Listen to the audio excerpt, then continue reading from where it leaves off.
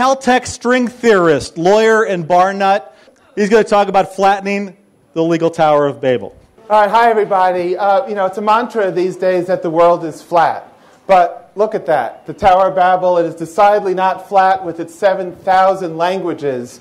And so how can we be innovative when we can't even understand each other's law? So what do? Do we try to flatten it? Do we try to do some Star Trek Federation global law? Well, that's Mississippi.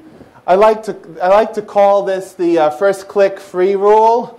And so I don't know that we all want to have the same law. So we're going to have to find ways to translate it.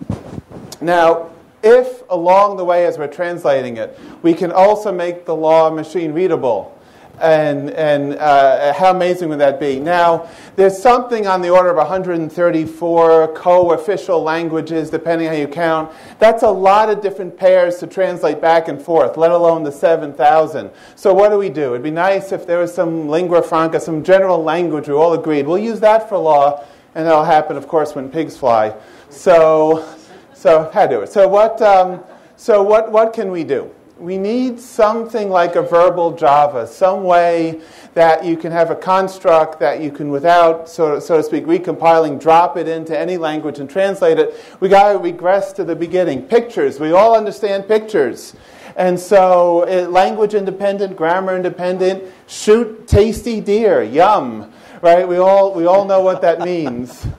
And so the problem, though, is if you take out the grammar to really have a language, you got to put it back in. There's this really smart guy in India, Ajit Narayanan, I think, who found a way to computerize going from pictures to actual language with all its grammar and proper sentence structure. And so that's what we got to do. So here's a sentence in pictures. It's easy to make the pictures. I didn't make the pictures, but it's easy to do. But how do you get the order right? How do you get the tenses right? How do you get the overall structure right? Well, that's what Ajit did, basically. And so what you have here, someone in the middle is telling something. Who's telling? I'm telling. Who am I telling? I'm telling the carpenter. Actually, see the little time thing? I told the carpenter. I told the carpenter what? Well, I won't be able to pay him. Anyway, with the little arrows, suddenly the picture becomes the equivalent of a sentence. Now, this is working well with autistic children. They're using it. Is it going to work for law? So because there's a lot of intangibles. I don't mean that as a put down on lawyers. There are a lot of intangibles in law. Corporation equals person, whatever, all those things. But law also has a lot of structure. So I think it can work. Here you might want to say, that clown breached a contract with me. Well, and you see the time going backwards, so it's a breach of contract. What if I wanted to turn that into anticipatory repudiation? It's not hard to do. The arrow just switches. So now it's easier for computers to go from the pictures to the language than vice versa. How do we help them? Do we need to do some kind of fancy taxonomy? I don't think so, because codes get us really very close to what we need, so we need to codify. I knew you'd love it. And the problem is section 372.4b. What does that mean? It means nothing, because every state is different. Every jurisdiction is different. If the computer's going to get information out of all this, what we need to do is have a universal codification.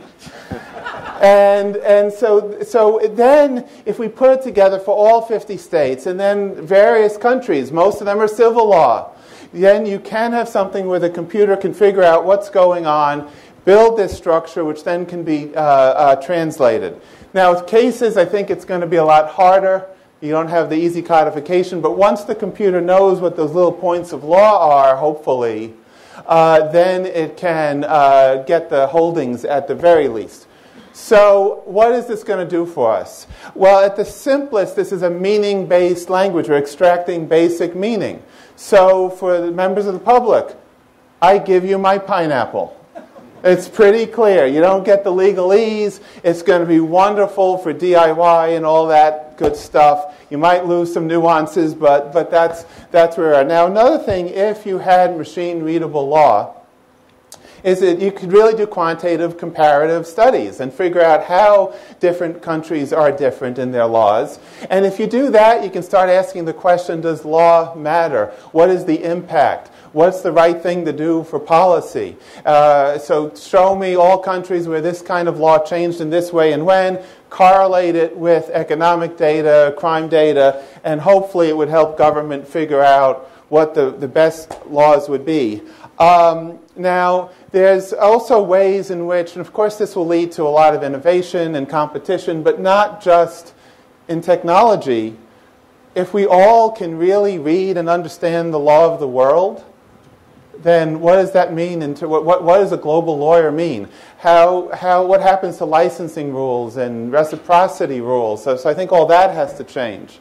Another example, if the computer can really figure out nuanced differences in state law, and today they're generating contracts. Can you generate an even better contract with those nuances that the computer could read? So there's so many different things we could talk about. But I think what the best thing to do is say, let's talk about them a little later. So I want to invite all of you to what we're calling the Lex Drink After Party at Mercat, which is it's going to be at 9:30. And when you come out of the Hilton, you make a left. It's at the Blackstone, I think, right across the street. Mercat, 9:30. Thank you.